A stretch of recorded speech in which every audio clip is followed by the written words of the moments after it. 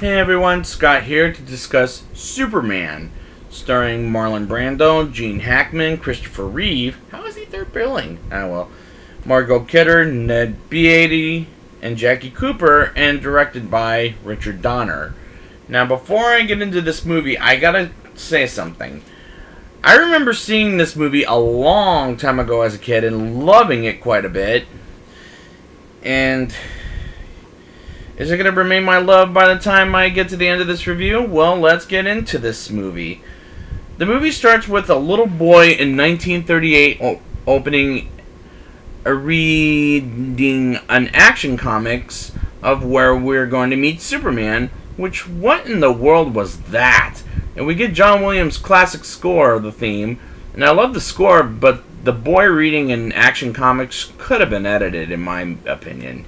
Jor-El, played by Marlon Brando, and what is he doing being top billed, is putting General Zod, played by Terrence Stamp, with the Giant and Ursa. I don't remember the Giant's name off the top of my head, but I know about Ursa, his co-commanders in imprisonment, and for all the wrong he's done. And I like Terrence Stamp as commanding presence, and as he's acting against Marlon Brando, whom I can't believe he's top billed, but his Jor-El is much nicer later in the movie and the sequels, but I don't like him in the beginning of this movie. But he improves later on, and all the scenes on Krypton, or as he calls it, Krypton, are kind of boring me, and for some reason. Jor-El and his wife Lara-El send their son Kal-El, or as they call him, Kal-El, to a planet where there's life as Krypton is dying, and Kal-El, I'm gonna just call him that. I refuse to call him Kal-El, to be honest. Goes to Earth where he meets Jonathan and Martha Kent, aka Mom, Pa Kent, as he lives under a new name, Clark Kent. As an adult, played by Christopher Reeve, lives with the powers he's had since he arrived on Earth, and never shown it to anyone except Mom, Pa Kent. And I like Clark's origin story as we get to know him.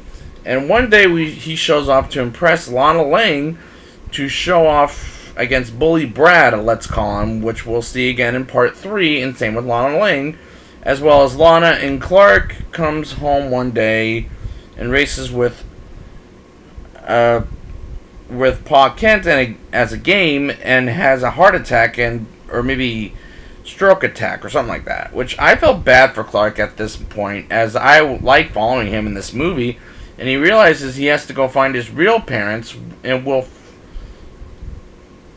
follow him to something great for this movie, in my opinion. Clark finds his real parents in a place that look like crystals, which I'll get to when I get to Superman Returns, and finds his real father, Jor-El, and learns about himself as he becomes Superman and flies away to a city called Metropolis, which is a made-up city, whereas Batman is Gotham City. And DC does a good job with making up those names. Clark gets a job at the Daily Planet with curious Jimmy Olsen and feisty Lois Lane, played by Margot Kidder, with a boss named Perry White. And I really like these scenes at the Daily Planet. And Margot Kidder, I've met her before, and I have her autograph somewhere. I have to really find it, but I really like her as Lois Lane as the best. Otis goes back to the train tracks where he's an assistant of the big man himself, the big criminal mastermind, Lex Luthor, played by Gene Hackman. And Lex Luthor is the best. And his Lex Luthor is the best Lex Luthor, even better than Jesse Eisenberg in Batman vs. Superman. My God, Lex sees Otis is being followed by the cops and sets a trap for the cop. And Lex's girlfriend, Miss Teschmacher, says he's sick and twisted, and Hackman is better than Jesse Eisenberg. The world gets exposed to Superman while saving Lois from a helicopter falling and killing her, and I love the score in that scene when Superman catches the helicopter, and Lois and I Love how Lois reacts when she sees Superman carrying herself in the helicopter. As she gets on land, she faints. It just cracked me up. I also like when he stops a cat burglar versus robbers on a boat and saving a cat from a tree. I had fun with these scenes, especially when Lois Lane goes, "You got me? Who's got you?" Perry White wants to know the Flying Cape Crusader, and Superman goes to Lois Lane's house for an interview with him.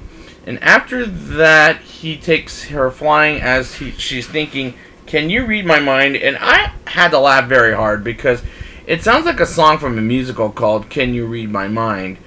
as a Broadway musical. It was hysterical. Until I found out it's really a song, but it's not from a Broadway or anything like that. Lex, Otis, and Miss Tessmacher get something that makes Superman weak called kryptonite, and calls Superman to the train tracks and walks into a trap and finds the kryptonite. And Lex is planning to destroy the West, or should I say California, which is where Lois